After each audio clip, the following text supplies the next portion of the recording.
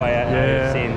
Or like just one slider and 360 colors, and saturate just HSI with three sliders, that kind of stuff.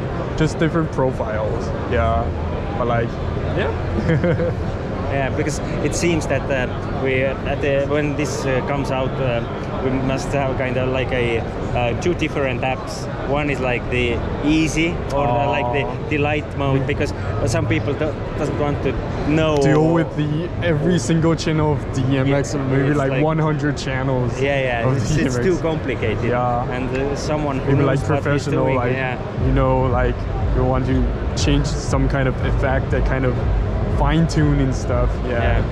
Definitely Pro app will be awesome. It's like calculator in your phone. It's like normal calculator, and then you turn it, it's scientific. That kind of stuff. That kind of stuff. Thanks for sharing. All right, nice to meet you.